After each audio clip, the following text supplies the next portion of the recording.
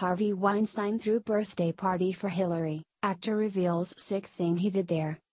Disgraced Hollywood pervert Harvey Weinstein once held a birthday party and fundraiser for twice-failed presidential candidate Hillary Clinton. At the time, she was launching a Senate campaign. Now, 17 years later, an actor has come forward to reveal the sick thing Weinstein did at the event in 2000. Last week, the New York Times reported that Harvey Weinstein had been paying off women who have accused him of sexual harassment for nearly 3 decades. Days later, the Weinstein Company's board of directors fired the Democratic mega-donor after massive amounts of backlash ensued. After all, with so many feminists in Hollywood, you can't exactly go around masturbating in front of women who you trap in hallways without repercussion. With the cat now out of the bag in regards to Weinstein's storied past of sexual abuse, reports are now flooding in from others who have been at the receiving end of his bad behavior. Actor Nathan Lane is the latest to drop a bombshell about Weinstein, who allegedly physically assaulted him 17 years ago at a birthday party for Hillary Clinton. Apparently, women weren't the only ones whom Weinstein mistreated. Veteran actor Nathan Lane said Hollywood movie executive and Democrat mega-donor Harvey Weinstein pinned him up against the wall at Hillary Clinton's birthday party 17 years ago.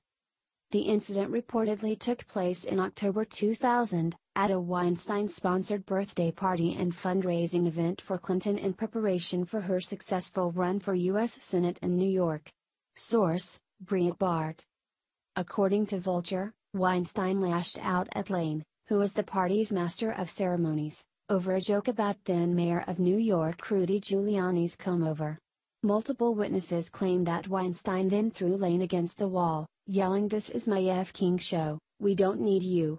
During an interview at the New Yorker Festival on Saturday night, Lane recalled his response to Weinstein as being, "You can't hurt me, I don't have a film career." Those Democrats who have taken millions of dollars in campaign donations from Harvey Weinstein over the years will have a difficult time convincing us that they knew nothing of his penchant for putting impressionable young actresses in compromising positions and physically assaulting anyone he had a disagreement with. Hillary Clinton, for one, apparently had no problem with the fact that Weinstein was taking advantage of those who needed a job. She was happy to take his money and look the other way. This is really no surprise, though, when you consider the fact that she is married to the most notorious rapist in history. Indeed, at this point, Hillary has been connected to so many sick sexual abusers that the Weinstein scandal is hardly enough to bat your eyes at. Please share the story and tell us what you think by clicking one of the buttons below. We want to hear your voice.